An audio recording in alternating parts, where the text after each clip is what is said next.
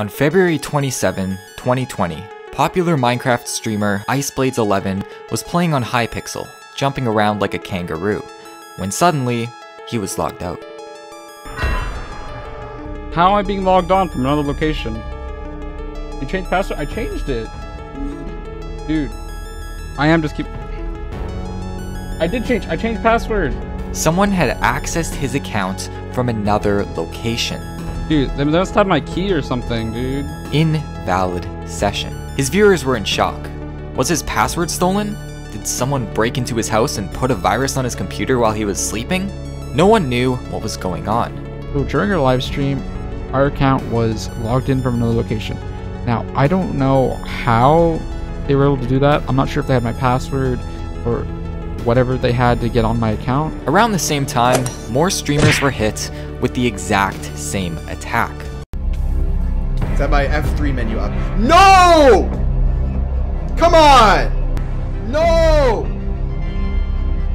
Are you kidding me? It's supposed to be on the wall, it's not the actual banner. That's why it like turns to stone. Dude, dude, I think I'm about to. I think I'm getting hacked. No. I think I'm getting hacked. I think I'm getting hacked. No. I think I'm getting hacked. And Oh my god. HBTV_YT. It said login from another location. Yeah, it did. Dude, what do I do? Change your email. Change your email right now. Yeah. Do you have an OnlyFans account? Be honest. And my mom's phone. Yeah, so I'm getting hacked right now. Can I call you back, please? Wait, what's that? Oh my god.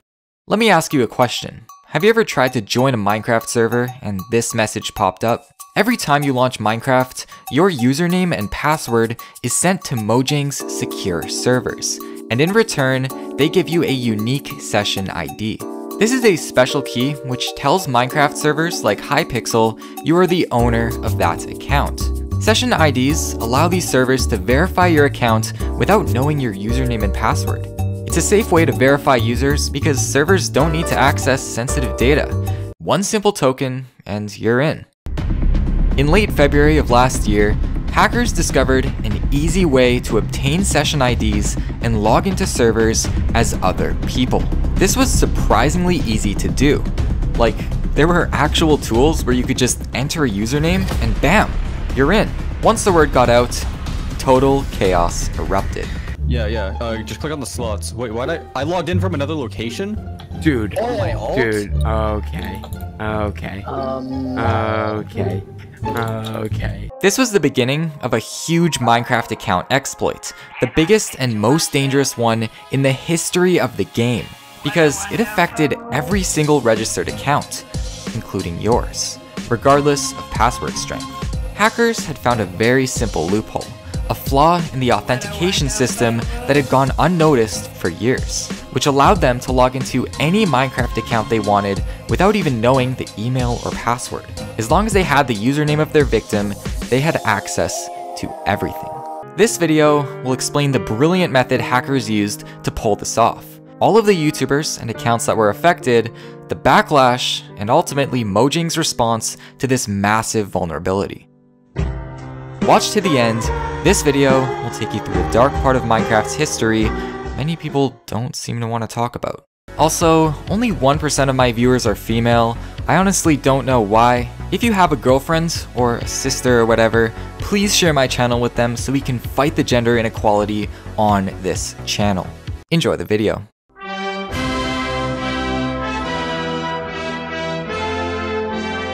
I touched on this at the start of the video, but streamers were the first people affected, mainly because if you were famous, you became a huge target. Let's say you use this exploit and you logged into Dream's account. What's the first thing you would do? That's right, using this exploit, within a few seconds, you could connect to the Dream SMP as Dream himself. Now you see why this is such a huge problem. If this vulnerability existed today, people would literally be logging into the Dream SMP and destroying the entire server. Of course, you would need the actual IP address for the Dream SMP, but that's surprisingly easy to find. In fact, several people have already found it. but the only thing preventing them from connecting to the world's most coveted Minecraft server is the whitelist. With this exploit, that can be bypassed. Luckily, Dream wasn't insanely popular back then, and from what I know, his account was never touched. Using this, it was also possible to impersonate the owner of a Minecraft server, like Hypixel, and if that account had OP access, well, I think you can guess what would happen.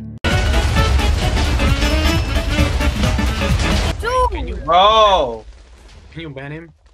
I can't! Why am I? Why am I? Why? Okay.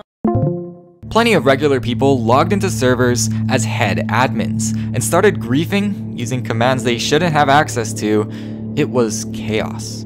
As a result, entire servers were taken offline, and a few never recovered. Luckily, none of the major servers like Hypixel were destroyed. I'm guessing the owners temporarily banned their accounts using the console and disabled admin commands until everything was in the clear.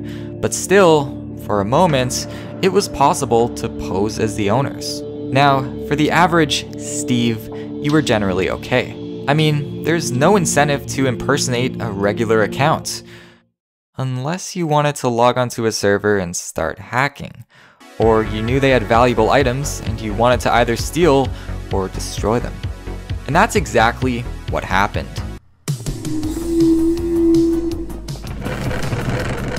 Come on.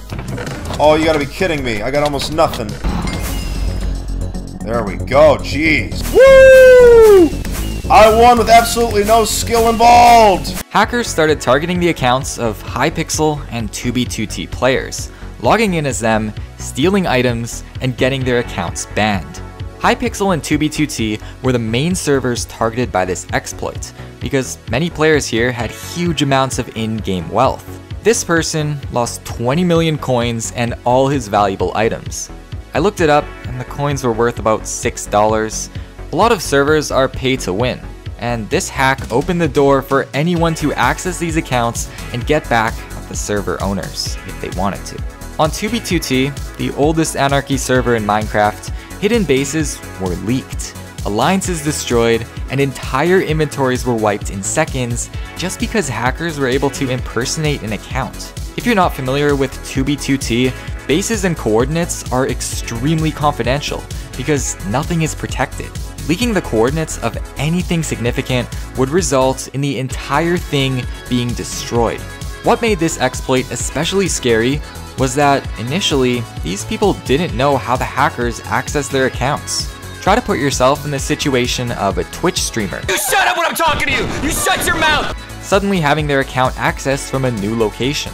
The hacker would need your password, right? And once they have a password that works, they're not going to stop at your Minecraft account. They could log into your bank, your Twitter, and even your Twitch channel. For these streamers, it felt like their entire life was at risk because they thought these hackers had their password. And you can't really blame them either, because the only known way to access someone's account is to know their password. The total number of users affected by this exploit was 126 million, or every single Minecraft account in existence. Since if a hacker had a valid session ID and a target, it doesn't matter who you are, there is no way to stop them.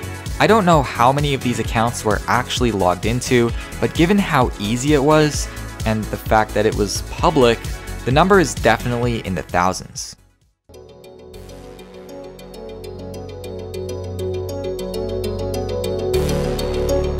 Earlier I talked about session IDs and how they're Minecraft's way of verifying a user whenever they log into a server. Well, one day, someone discovered that Mojang doesn't validate an account's ownership of the session token when logging into a server. Basically, it will accept any valid session ID. No matter what the username is, as long as the token is valid, full access to the account is given. So, how did hackers get the session ID? It's still a mystery on how the first IDs were stolen, but essentially, the information containing the token was poorly protected by the client, allowing people to develop tools that would grab them in a few clicks. In some cases, streamers would accidentally show it while loading up the game, To the average person, it was meaningless, but to a hacker, this was a golden ticket into their account. I also heard that if you had someone's IP address, you could get their session ID, although I never tested this for myself because I don't like going to prison. Here's an example of what a session ID looks like.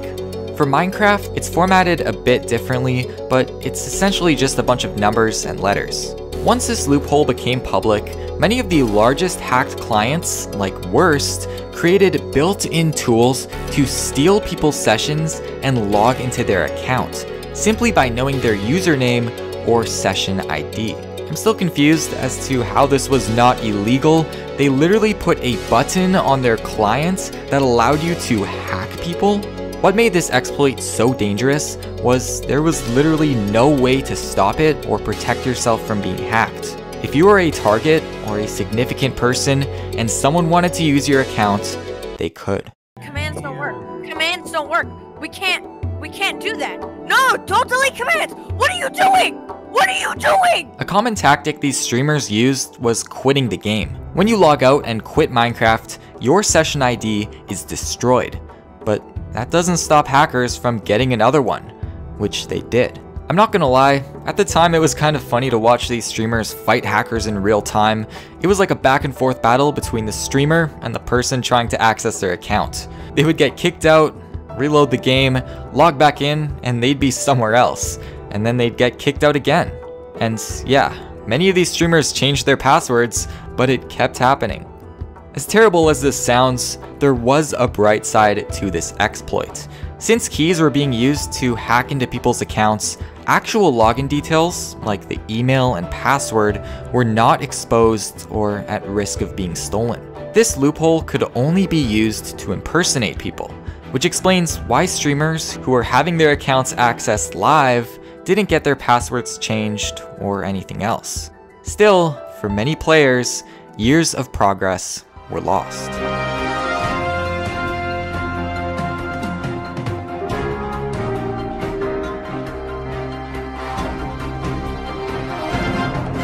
Now, this didn't go over well with the Minecraft community because the core exploit involved hackers using an old system Mojang still supported to verify users. This old system only verified the key, not the username with it, which was the ultimate reason behind this entire problem.